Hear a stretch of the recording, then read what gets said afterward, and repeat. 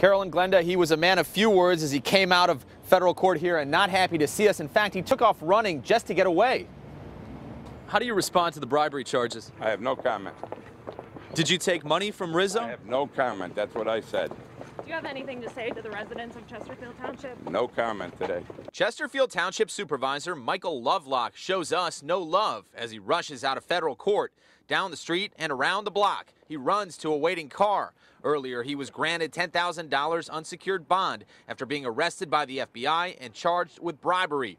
According to a criminal complaint just unsealed today, he demanded money using code language through text, saying, quote, "I hope for lots of carrots, maybe 60 bundles. Just kidding, rabbits hungry."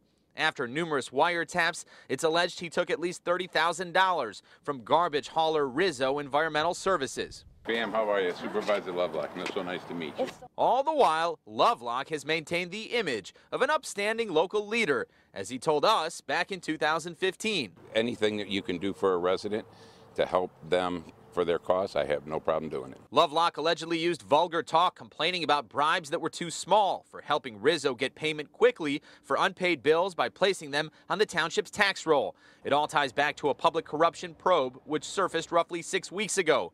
We first reported the FBI taking a close look at numerous public officials for allegedly taking bribes from Rizzo and at least one other company. Recently, federal prosecutors also charged Clinton Township trustee Dean Reynolds for alleged bribes, along with Macomb Township trustee Clifford Freitas, a former Rizzo employee. Both allegedly took thousands of dollars in exchange for helping Rizzo get contracts. No one from Rizzo has been charged. They've said they are cooperating with the FBI.